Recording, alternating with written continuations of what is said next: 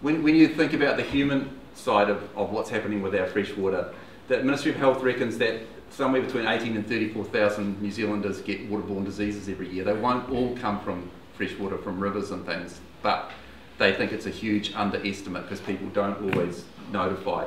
And we now have a world record, along with the world record for freshwater fish species. We also have a world record for the highest levels of these zoonoses, these diseases that come from things that live in freshwater. More than 90, and where this is coming from, more than 90% of our monitored lowland pasture and urban rivers, so the ones that are in urban catchments and pasture catchments, fail at some time during the year the Ministry of Health guidelines for the pathogens that are in the water. That means if you went swimming at that time and got some water in your mouth, there's a high probability that you would get sick. When they modelled that out just recently over the whole country, 62% of all of the rivers in New Zealand would fail that standard. So it's widespread and it's getting worse. When we look at, this is looking at nitrogen levels, just to give you an idea around the country, and I'll come back to this, but where all those arrows are, and they're all showing significant increases in nitrogen, and this is mostly from dairy farming. We now got a huge amount. We've had an 800% increase in nitrogen fertiliser use in this country in the last 24 years. And so each one of those there's 77 arrows in there. Some of them are little crosses where there's no significant trend, but nowhere's getting better. Everywhere's either stable or getting worse. That's the National Freshwater Monitoring Data Set that NIWA's been doing now for 24 years, and I'll come back to them. The thing this is a really important point. So there's 77 sites, 33 of them were selected to be baseline sites. That means they were the control sites, the ones that were selected to be above any farming or any development. And the rest of them are the impact sites. So you can see there that are downstream. So what I've got here is just the proportion in every year for the last 22 years, of sites that failed this guideline for nitrogen, 0.61 milligrams of nitrogen. And you can see that the control sites, the baseline sites along the bottom, only 5% of the time in the beginning in 1991 failed, and it's crept up to about 7% of the sites failing that standard. The impact sites, 27% failed back then, and you're up to about 37% now. Okay, so there's a clear difference between those two. But guess what? They get reported as one. So this is part of the reason, because the politicians, the information they get is those two lines averaged, and so it looks like things aren't that bad. And the justification is, well, that's representing New Zealand. But it's not. We were given these clean rivers. We started off with clean rivers. So we can't go reporting the ones that we haven't touched as being okay and averaging away the problem here. The problem is the downstream sites, and they're the ones that we should be reporting on, and they shouldn't be averaged. There's no other scientific study where you take the control and impact sites and combine them and average the results. You're just averaging away reality. And this is a big part of the problem, is that not accepting that we have a problem means we don't do anything about it. Wherever you look around the country where intensive farming is happening, we've got nitrate levels rising in the underwater water, the groundwater. As a country, more than 90% of our wetlands have been drained. And this, if you want to think about wetlands, it's not just fantastic places where birds live and fish live and all that kind of thing.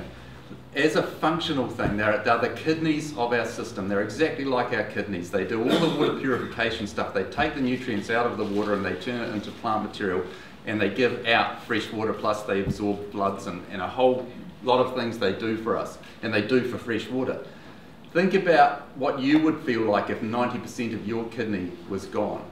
And in some places like Manawatu, 98% of them are gone. So before we do anything else to our rivers, we've already lost a really important component, and that's the freshwater part of it that's coming into it. Then downstream, the estuaries. What happens on the land it piles up in the estuaries and off the near-shore environment. So it doesn't end with our rivers. We have to think of them as continuous systems and what happens at the river. So you've got big impacts happening with sedimentation of estuaries as well, with eelgrass being blocked out by sediment, and so that we now, instead of having snapper spawning at a heap of harbours around the country, there's really only one, the Kapia harbour, where they still do it. I mean, Kapia is one where that's just hanging on. There's only 2 harbours left in New Zealand, for example, where snapper spawn. So what we do on the land, what happens there affects ocean fisheries as well. It's not a closed system. To give you an idea of how we stand globally, the gross primary productivity, this GPP here, is just simply, to simplify it, is a measure of the fluctuation in oxygen levels. I think I've got, this is what it looks like. This is, each one of those peaks and troughs is a day. So when a system, like I was explaining with those lakes, it happens in rivers too, you get so much nutrient coming in, a whole lot of algae grows. The algae is a plant, it respires, so it pumps out oxygen during the day, and it's peaking at 4 or 5 o'clock in the afternoon, and it's troughing out at the bottom there at 30% dissolved oxygen at 3 or 4 o'clock in the morning. And unless your fish and life in there are like a goldfish in a bowl, and you know how you see them and they suck oxygen off the surface, unless they can do that, and most of our native fish can't do that, then they're dead at that bottom end. The same at the top end, where it becomes supersaturated, the fish get a version of the bends at the top end.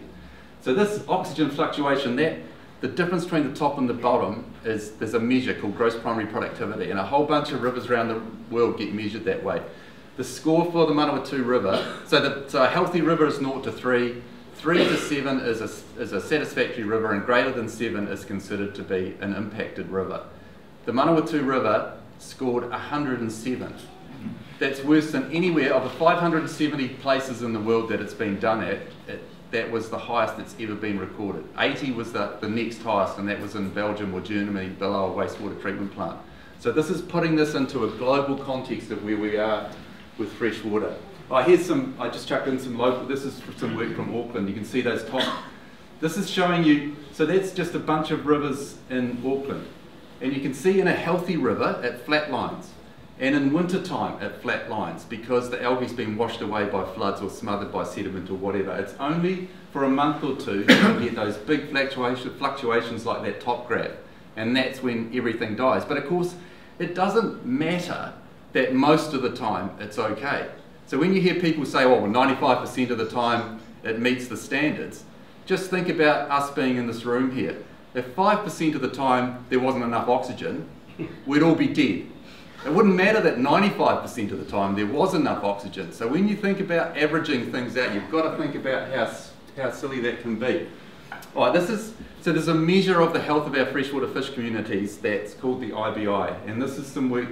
That wiggly green line is the last 40 years of data, 30,000 sites in our freshwater fish database.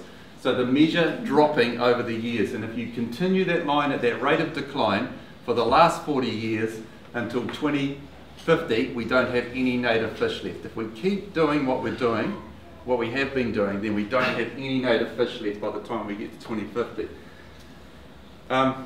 So where is it all happening? This is that same IBI score, and I've broken this, and you can have a look at this on the Ministry for the Environment's website. So it's just broken into these different land use classes, and you can see that pasture, urban, and exotic forest are low, and bare grounders as well. They're relatively low compared to indigenous forest and scrub, which are up higher at that end.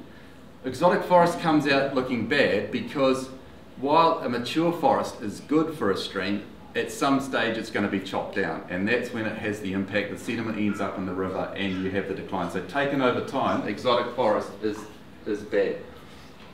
And this is looking at the decline at pasture, just showing over those 3 decades there, the decline that's happening faster in pasture than it is anywhere else. So what we've ended up with now is 2 New Zealands. We've basically got the conservation estate where we've got some of the most fantastic lakes and rivers in the world and cleanest rivers, but then it's down the bottom end that we've got all the problems. They're down below 400 metres where we've had all these other impacts from land use changes over time. And the thing is about this is that the true costs are not being paid. And I'll just give you a couple of quick examples to get those numbers in your head. If we look, and I can't give numbers for sediment, which is the main impact here, but I can for nitrate, which is what's come from dairying, and potentially you could have more dairying happening in this region. and this is some work from Lake Rotorua, to get a ton of nitrogen out of the lake, the only way to get nitrogen out of the lake and all those issues that it causes that we know of, or the only cheap way to do it, is to use a floating wetland. And it costs around $240,000 to get a ton of nitrogen out of the lake with the floating wetland. If you go up onto the dairy farm where it's coming from, and the dairy farmer uses 1 tonne less of nitrogen fertiliser, it'll cost, his loss of revenue will be $6,600. So this is $6,600 not to do it on the farm versus $240,000 and up to $4 million to get it out at the other end. 37 times cheaper not to do it.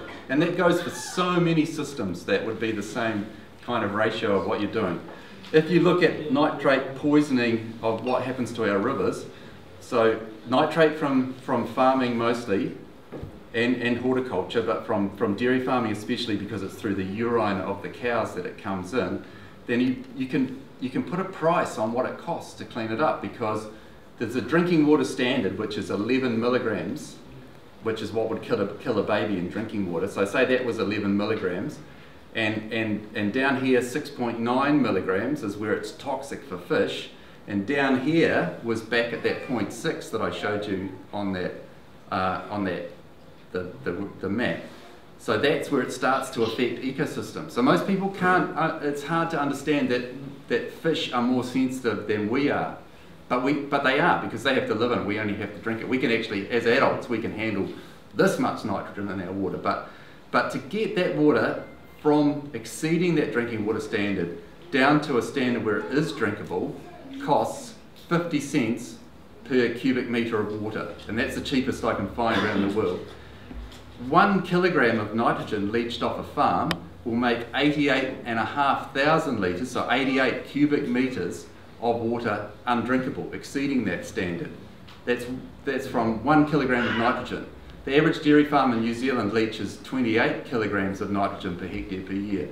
So if you work that out over the whole country, it comes to $2.4 billion a year if you had to clean that water up to get it back.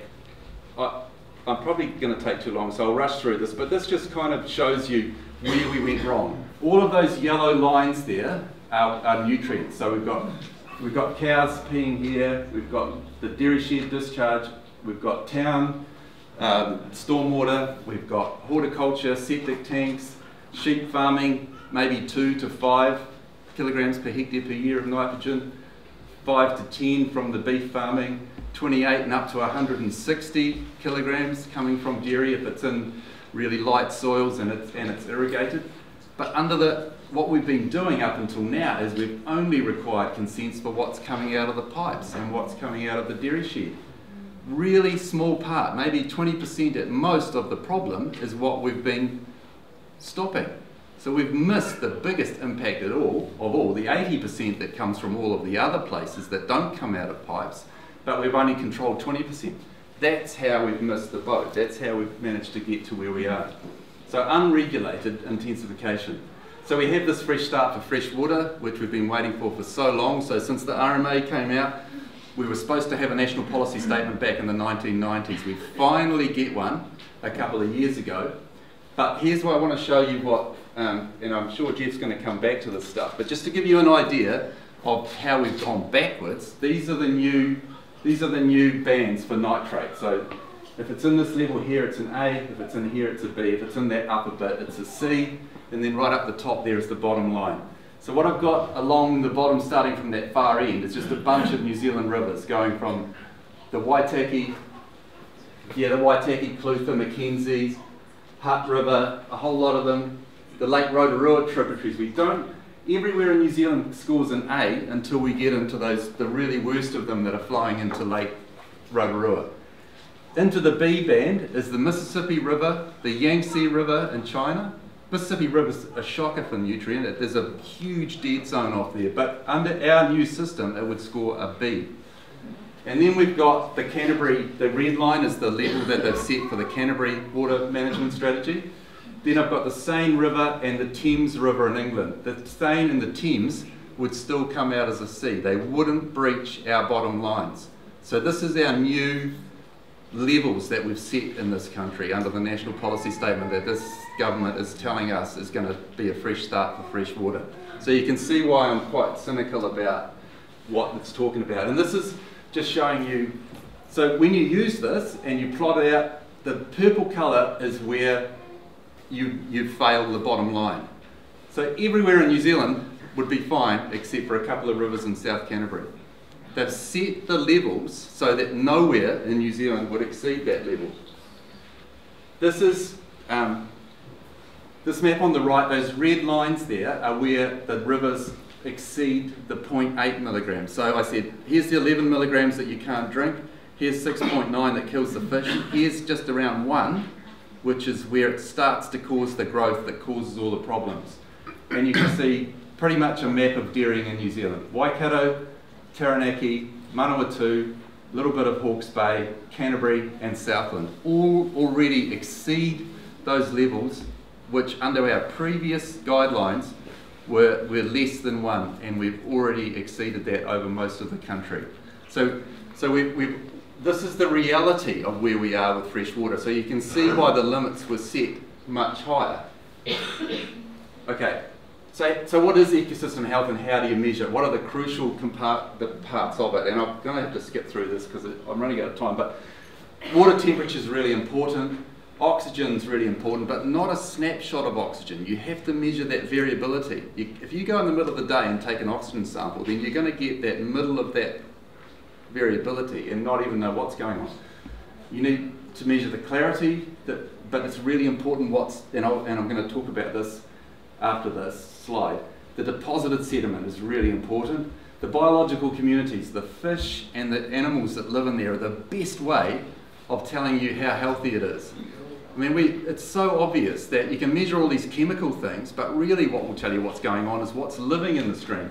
The IBI and the MCI, we have a whole lot of things that will measure that. Water temperature, this is what's in the NOF, the National Objectives Framework, which is part of that national policy statement, the numbers that go with it. No oxygen only below wastewater treatment plants, and that big variation, worst in the world, that worst that's been measured in the world, that's nowhere near a wastewater treatment plant. But under this new policy, then we only have to measure it there. We haven't got sediment in there. Biological communities, not included. The periphyton, the algae that grows on the river, that's a really good measure of the ecosystem health, and it is in there, but only the biomass, which means you have to do a chemical analysis to measure how much is there. The physical impacts that I talked about, the nutrients, not there, physical impacts not there, the nutrients only at those toxic levels. The pathogens, the things that make you sick, the cyanobacteria and the water clarity are the other things there. So what they've done is that they've changed the rules. So instead of being Ministry of Health guidelines, they've now changed it to secondary contact, which is 1,000 coliforms per. So if you're safe if you're wearing waders if you're in a boat. I don't even know how they came up with it because I don't think the pathogens are going to eat your boat. But anyway, secondary contact. So we've dropped that standard that we had before. Again, this is looking at that contact recreation where 90% of the lowland sites failed that Ministry of Health guideline. Here's the new level, and once again, nowhere in New Zealand exceeds the level. The cyanobacteria, this is really, I've got the slide coming up. This is the Manawatu River a couple of months ago. This black stuff is cyanobacteria. The green stuff's algae, the black is, and it forms mats on the faster flowing parts of the river. This is the stuff that the dogs lap up and it kills them. You know, I don't know if it happens around here. It certainly happens in Auckland, it happens in Wellington in the Hutt River, it happens in the Tukituk River in Hawke's Bay. Because dogs jump in their great big tongues and they flick a bit of that back stuff in their mouth and they're dead. It's only a matter of time before one of our kids is playing in a river and grabs a bit of that and puts it in their mouth, and then we're going to have a dead kid, and then we might have some activity, probably depending on whose kid it is. But guess what? It's not. Benthic cyanobacteria is not included under the new standards. So the planktonic stuff that's in lakes is included, Not all that black stuff will be toxic, by the way. It can be toxic or it might not be toxic. You don't know without testing it or eating it and seeing if you die or not. But you have to treat it as if it all is. And that deposited sediment is really, really important. But I have to say that this is the National Objectives Framework, but the National Policy Statement says that we're going to protect freshwater life-supporting practices and life-supporting capacity, ecosystem processes and indigenous species, including their ecosystems. And it says that we won't let it get worse. So I still don't know, and nobody seems to be able to tell me, are we going to say nothing's allowed to get worse? And if we are, then what are we going to use to measure if nothing's going to get worse? I feel that it's only going to be what's in the National Objectives Framework, which isn't going to measure any of these things. So I don't know how or why you would even have a National Objectives Framework if that wasn't going to be the thing you were going to use, but it's still, no one can nail that down. So nitrate toxicity is what happens. So you have a tank full of water and you hold everything constant and you add nitrogen until the fish die, or some of the fish die, and that's when you decide what that safe level is. In reality, it doesn't happen like that. When things get worse, the oxygen drops, so the temperature goes up, all these other changes happen. It's so artificial to talk about nitrate toxicity without looking at all of the other things that happen.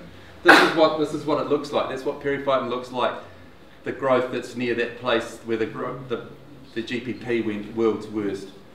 This is what it looks like in the Oroa River. And under the new standards, that scores an A or a B. So that river that goes like that in summertime, they've just done the analysis on it and it's scored an A or a B for periphyton under the new standards. This is one in Hawke's Bay that hasn't been done. And because that variability is not picking, long before it kills them, this is what happens. Okay, so just quickly what sediment does to streams. And this is a little bit of work, or a big bit of work that one of my students did. So what we did was we radio tagged, we put pit tags, passive transponder tags, into 130 fish in this little stream that you can see Amber standing in there. What she's got is the reader, and you wave that over the stream, and when it picks up one of the tagged fish, it beeps, so you can see exactly where they're living. So she did this work for 2 years, lived by the river for 2 years, and monitored where these fish were, the 136 fish, and this is the map that she worked on, so she could see exactly where they were at each time, and we could calculate. So months of effort went into this work, 6 months worth of work went into preparing this site, tagging all the fish, letting them go again. The first day she went out and picked up 11 fish and thought, oh, this is just the whole thing. She was crying, the whole thing's a waste of time. 11 fish out of 130, what are we going to do? Next day, 13 fish, none of the original 11. Next day, 10 fish or something. None of it was 5 or 6 days before she picked up any of the original fish again. And what it turned out was that what was happening was that 90% of the time, those native fish were down in the interstitial spaces between the rocks and boulders. That's where they live, down, way down. And so by the time you get this kind of thing happening, where all the sediment's built up and so that the rocks are just sitting in sediment, or there's so much sediment, all you can see is sediment, then all of that habitat's gone. So I liken it to an apartment building. So instead of people living, like the fish living at all of those levels, and in that stream, we could do some really accurate monitoring on the fish that were there. There were 433 plus or minus 2 or 3 fish living in that river, in 100 metres of that river, and you go to the stream next door that looks like this bottom one here, and the stream on the other side that looks like that bottom one there, because they're in different, one's in pasture and one's in pine, and you'd be lucky to get 4 or 5 fish over 100 metres versus 433. When we went searching for them at the end of the experiment, we found some 1 metre down in the substrate. That's how far down they move and live in that, and they just come up when they want to feed. And so when you have sediment build up to that level, you've lost all that, and that's got to be part of the reason why that so many of them are missing and threatened, because you've lost all the places that they used to live in. And instead of facing reality and starting to do something about it, we get this national policy statement that says all these great things, but the numbers behind it mean that nothing will change. In fact, it will go down. And it just you know, I already kind of said these things here. So we really need to relook at that, or make sure that things can't get worse is part of that. We don't let anything get worse. That we only allow things to get better. And there's a whole lot of ways of doing that. But the important thing here is that it's not an argument between economy and environment. It only looks like that if you don't measure the true costs of things. So that nitrate example, you know, that $6,600 not to do it versus $240,000 to clean it up afterwards. If you only measure the revenue, which is what Ministry for the Environment did when they analysed this stuff, if you only look at if you have to reduce farming, or you're not going to consent another dairy farm in this catchment because of the impacts it's going to have on the river, they will tell you that it's going to lose you X million dollars of revenue. They haven't factored in the cost of, if they did that, we're all going to have to clean it up, or put up with unswimmable rivers, or put up with rivers with no eels in them anymore, or no fish in them anymore. That part of the cost they didn't include in the analysis. The fact that those ecosystems are valuable to us as healthy, and they only measure the loss of income. So this is the finish. This is my dog Brian, and he looks really worried there. He never used to be that worried. It's only because I've been telling him all this bad stuff there. So we've got to cheer him up. So thanks very much.